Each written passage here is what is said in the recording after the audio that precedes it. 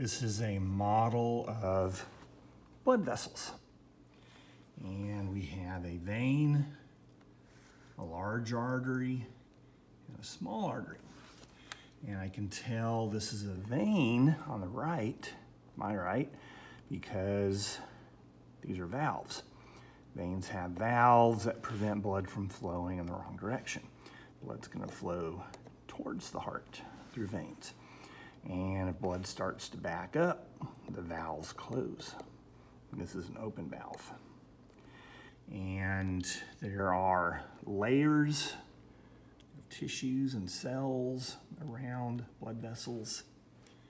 This outer layer is a tunica externa. It's made up of mostly loose connective tissue. This is the tunica media. It's made up of smooth muscles. And this is the tunica interna. It's made up of simple squamous epithelial tissue and a basement membrane. And in arteries, we also have elastic tissue. There's also some on some larger veins. This is the internal elastic lamina and the external elastic lamina. Now, smaller veins, they just have an internal elastic lamina, or arteries rather.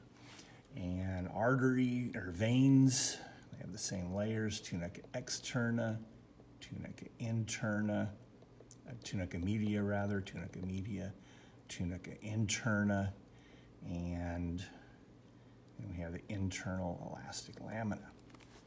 Now on the back side of this model, we have a normal vein, and the vein is surrounded by skeletal muscles. And skeletal muscles are responsible for a lot of movement in veins. The skeletal muscles around the veins constrict, they push on the veins and push blood back towards the heart. Now this one's a varicose vein. Varicose veins are stretched so much that the valves can't properly close.